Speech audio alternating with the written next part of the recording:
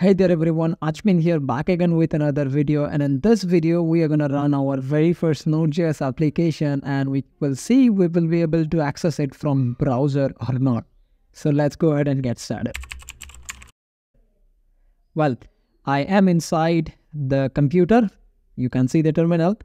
Now, first of all, we need a backend server code, right? In case you are watching this video, yeah, like you're definitely watching this video. So you are already familiar with Node.js, I'm pretty sure. And what do you see in my screen right now? It's a basic Express.js server, which has a route. And if we try to access this route, it will say, hey, I'm running at port 5000. This is a very basic server, right? Now, we will create this basic server inside our computer and try to understand how the process works. Now you will be wondering, hey Ajman, we want to deploy our own application, we want to see how it works, we want to just deploy the MERN stack. Yeah, I understand, but to make you understand what's the process is, let's go with the very basic one, and then it doesn't matter whether it's a basic server, it's your code base, it's gonna exactly run same because we will be installing npm packages, and that's what it is in your code base too. So let me copy this code and take it to my other screen, and now oh, by the way, this is a Linux computer. You already understand that, right? So we are allowed to, we will be using all of the Linux commands. So here, if I try ls, show me all of the available directories, and then if I try to create a directory, I have to type mkdir, which means make directory called, what we can say? We can say our application. And now we will go inside this our application. Perfect. Now we will be initializing npm and then it will be asking us some questions. We will be going with all defaults. Let's go with app.js. I love app.js, by the way. That's the only reason. You can go with index too. Okay. Yeah, perfect. Now, if I try to see ls, I have a file called package.json. You already understand for why this is here. Now, let's install Express. Since our code base is using Express, let's install Express. Now, if I try to cat package.json, cat means show me all the contents inside any file. So I'm typing cat, the file name, package.json. And now you can see under dependencies, we have installed Express and we can use that. Let's create a simple app.js file with sudo nano app.js. It's empty. You must be wondering, what is nano? Well, it's an editor, just like VS Code editor, but it doesn't have any fancy functionalities and features. It's just a command line editor. Now, we are inside the file. Now we can just say Control V, and if you are on Mac, Command V. Well, that's it. Now just press Control O, regardless Mac and Windows Linux. Control O and just type, click on Enter. If you are on Mac, click on Return. That's it. You will see you wrote 11 lines. Now just press Control X. Now let me summarize what I did. First of all, I created a directory, initialized npm, and then installed Express.js and pasted very basic server code. No, you don't need to do it. I'm just trying to explain you what is the process. Now, if I just say node app.js, what it's going to do? It's going to run our server on port 5000, right? As you can see that. Now, let's try to access it from our browser. But how do we do it? Well, let me bring my sidebar. Why it is in dark mode? It's going to make you confused. Let's go with it. Okay. Okay, good. So how do we access this from internet? If you go back to the instances and if you click on, like if you select the instance, and then you will see at the bottom you will have something like an arrow. If you click there, you will see all of the details related to that instance, that computer. Here you will have something called public IPv4 address. Interesting.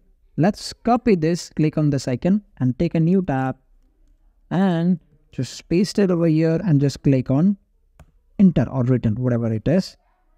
You will see it's not gonna do anything. Like it's just loading, or maybe an error. Like it's nothing. It's not gonna do anything. Why? What is the reason?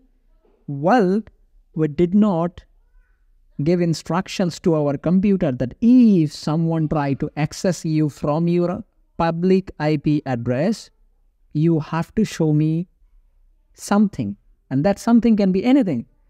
So we haven't given that instruction, did we? No, we did not. Now let's close this and go back to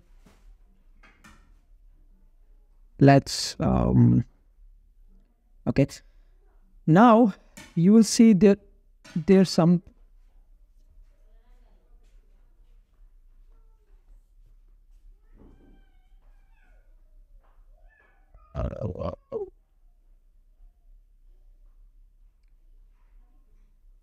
now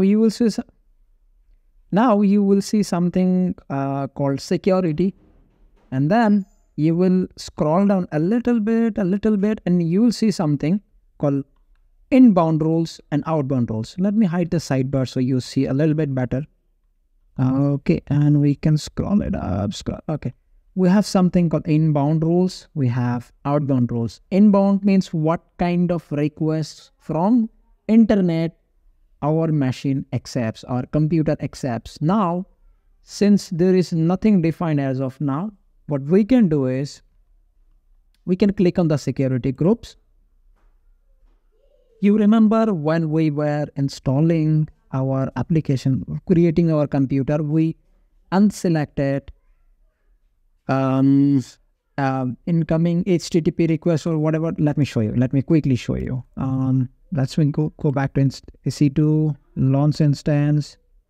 And then if I just try to scroll down, you remember allow HTTPS traffic from internet, allow HTTP traffic from internet. Why did I say that? Why did I uncheck that? Because I wanted to show later on what issue it creates. Now, we need to enable these two.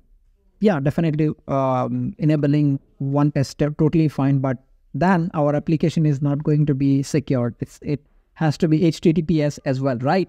So we need to enable these two.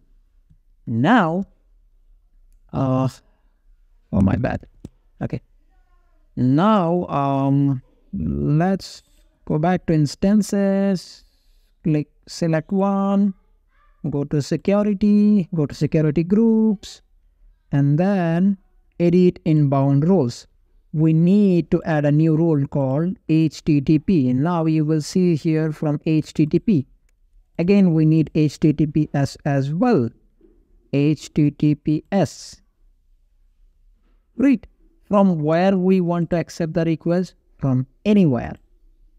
Again, from anywhere. We definitely can restrict and give our IP address, but we want to accept the request from anywhere. Now let's just click on save rules. And if right now we go back to EC2, instances, select it, copy the IPv4 address, and click on new tab, it's not going to work. Huh? Previously, it wasn't saying anything, just infinite scroll, like infinite loading, and right now it's a, oh, we're not able to connect it. Yeah, at least one step completed. The problem here is I am running my application in 5000. So I have to define the port as well. Let's try to define the port 5000 and see what happens. You see the, let me bring back this sidebar. Well. Again, it's not going to work. Why it's not going to work, Ajman? It's the same we did. Let me read the app.js file. We have something called res.send. Here I am running at the port 5000. So right now, if we try to run the server node app.js, and then if we close it, and then if we try to 5000,